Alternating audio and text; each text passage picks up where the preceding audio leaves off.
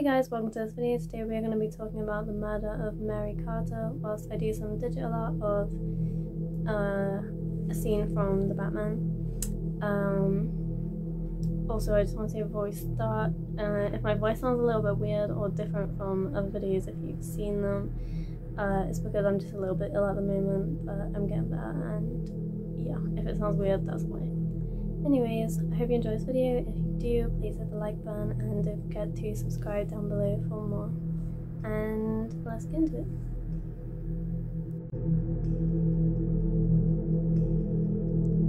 Mary Carter and her two young children were walking on Madison Road in Cincinnati, Ohio at 11:30 a.m. on August 16, 1980. Mary had thought she could catch a bus at the intersection of Madison Road and Erie Road, but when the bus arrived, the driver told her it didn't stop at her desired location. She needed to catch a different bus that stopped at the intersection of Madison Road and Vista Avenue. Disappointed, Mary and her two kids trudged off towards Vista Avenue. Mary wasn't the type of person who would normally accept a ride from a stranger, but it was hot and humid that day, and her kids were tired. When a man in a blue pickup truck pulled over and offered the trio a ride to their destination, Mary accepted.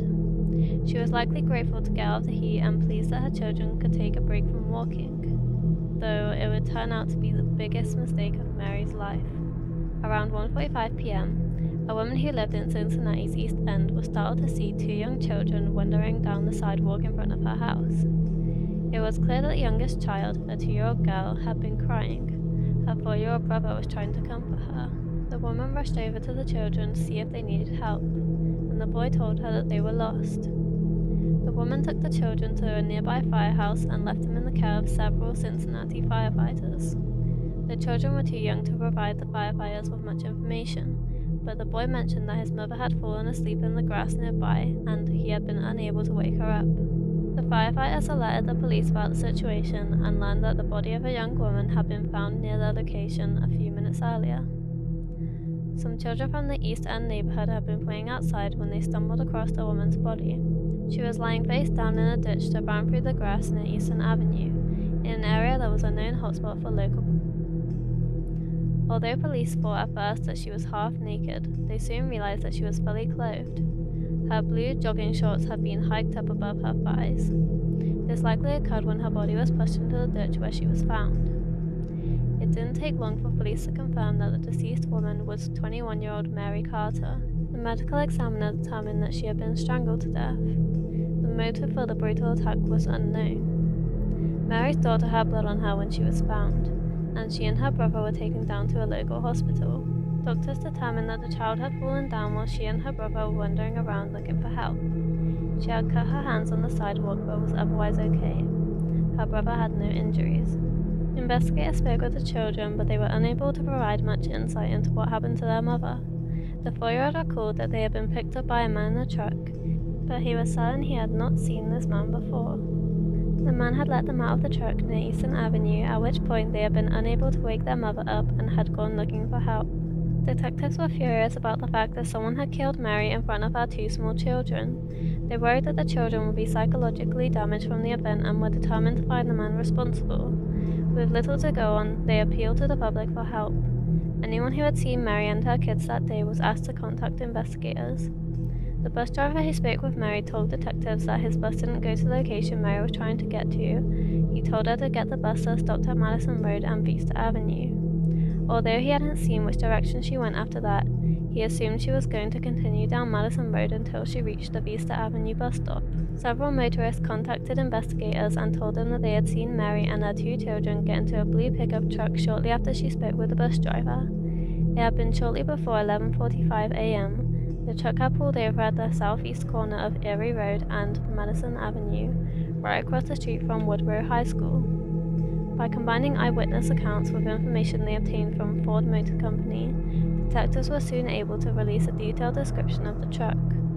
It was a midnight blue 1976 or 1977 Ford pickup truck with a 2 to 3 inch white stripe painted on the side.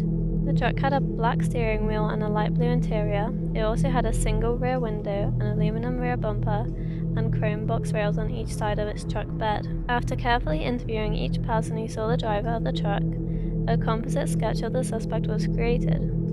He was a white male, 25 to 40 years old, with blonde or grey hair and a dark mustache. He had dark eyes and an olive complexion, with high cheekbones and hairy, muscular arms. He had been wearing a white shirt at the time of the crime. Detectives followed up on more than 100 potential leads regarding the blue truck and its owner, but they were never able to find the truck and suspect they were seeking. They were extremely frustrated because with such a detailed description of the vehicle, they had hoped to make a quick arrest. They cautioned the public that the man may have attempted to change the appearance of his truck. It was possible it had been painted a different color or modified in some way. The public was asked to keep an eye out for pickup truck owners who had recently stopped driving their truck or had sold it and bought a new one. Although they were certain that the driver of the blue pickup truck was the killer and hoped that someone would eventually call in with his identity, detectives also considered other theories about who might have killed Mary. She was in the process of getting a divorce at the time of her murder, and investigators interrogated her estranged husband to see if he had any involvement in her death. He had a solid alibi. He was 300 miles away at the time of the murder, and detectives eventually ruled him out as a possible suspect. They also looked into the possibility that Mary might have recognized her killer. She had recently moved to a new home and had sold several old appliances that she no longer needed. The night before she was killed, she had met someone at her old house and sold her washer and dryer to them. Detectives wondered if the person who had bought them had been the man in the dark blue truck, but they were never able to determine who bought the appliances. Although investigators received a number of tips in the early days of the investigation, they soon dried up and the case went cold. No one has ever been identified as a potential suspect in Mary's death.